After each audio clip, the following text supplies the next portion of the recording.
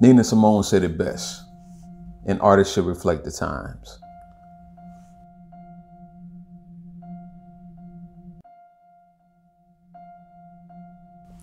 Look around you.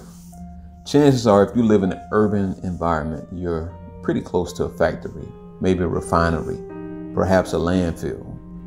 Well, this is what inspired me to create this body of work I call the Poor People's Campaign. This work speaks to how we live in plain sight of a lot of these corporate wastelands and refineries and things that impact our health, typically in poor communities, communities of color, so on and so forth.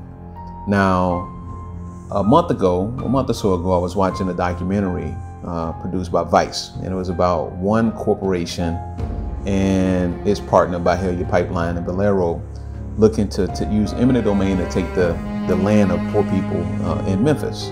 Now, the community uprose and they fought against it, but every day we're living in an environment where corporations and corporate greed build these buildings and facilities with very little thought or concern with how it affects the communities that surround these facilities.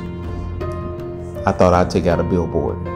Let me showcase my favorite piece from this body of work: ice cream melting. Little girl holding a SpongeBob popsicle in the foreground with this oil refinery in the back.